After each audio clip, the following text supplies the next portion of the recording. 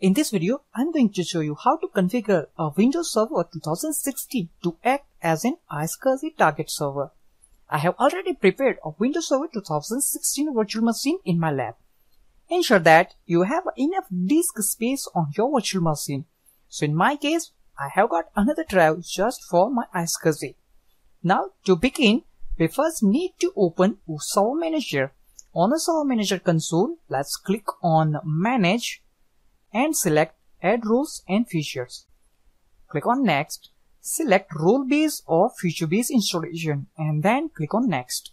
Just ensure that you have got this right server listed there and then click on Next. Expand File and Storage Services, then expand File and iSCSI Services. Just scroll a little bit and here we have options for iSCSI Target Server. Let's select iSCSI Target Server and then click on Next. No feature to install here, so just click on Next button. Check the Restart the Destination Server automatically if required and then click on Yes and let's click on Install to start the installation. Okay, so iSCSI Target Server role has been successfully installed on our server. Let's click on Close. Now let's move on to configure the iSCSI target. On Server Manager Windows, select File and Storage Services. Now here, let's click on iSCSI. Let's click on to create an iSCSI virtual disk. Start a new iSCSI virtual disk wizard. Let's click on it. Let's choose the location of your virtual disk. The wizard will create a vhdx file in this location. So let's select the E drive and click on Next. Now on the specify iSCSI virtual disk name, you have to type the name of your virtual disk. Let's specify the name vdisk1 for this demonstration. Now as you can see, the path is e:/iSCSI virtual disk / the name of our virtual disk. And as you can see, the format of this virtual disk is .vhdx. Let's click on Next. Here I'm going to specify the size 100 GB and for this demonstration I'm going to use dynamically expanding. Let's click on Next. In the Assign iSCSI Target page, choose New iSCSI Target options and then click on Next. Now here you have to specify the target name.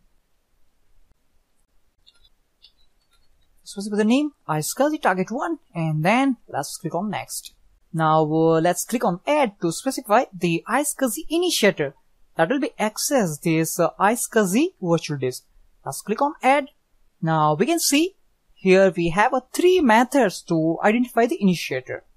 Either way, we can query initiator computers for ID, but it is not supported for Windows Server 2008, Windows 7 or earlier operating system. We have another options, select from the initiator cache in the target computer, and right now that is gray shaded. We have a third options, enter the value for the selected type. We can define IQN, DNS name, IP address or the MAC address, but in this practical we will define the IP address of the initiator server. Let's select, enter the value for the selected type, and from the type let's select the IP address. Let's specify the IP address 192.168.1.205. That's the IP address of our another server. Let's click on OK.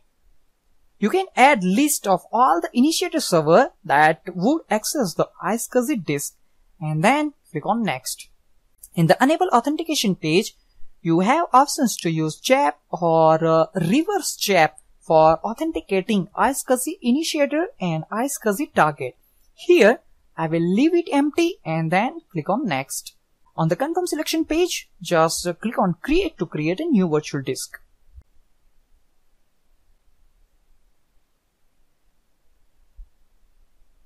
When the creating process has finished, let's click on Close to close this console.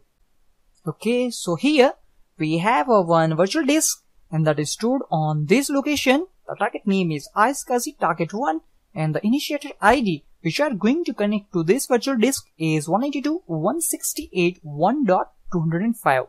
So now we are going to configure the iSCSI initiator on the initiate server. This is our member server, and on this member server we want to connect to our iSCSI storage server. Let's open Server Manager. Let's click on Tools and select iSCSI initiator. Let's click on Yes to start Microsoft iSCSI service. Here, let's specify the IP address of our iSCSI storage server. In my case, that is 192.168.1.201. Let's click on Quick Connect. This is the IQN which we created on our iSCSI target. Name iSCSI-target1. Let's click on Done. Let's click on OK.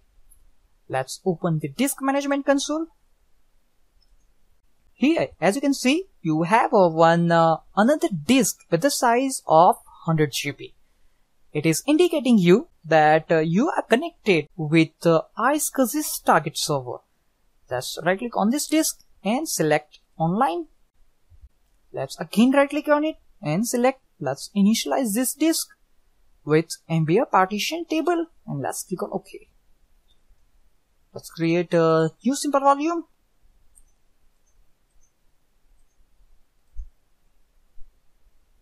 After creating a new simple volume, you can see the partition has created on the disk management console.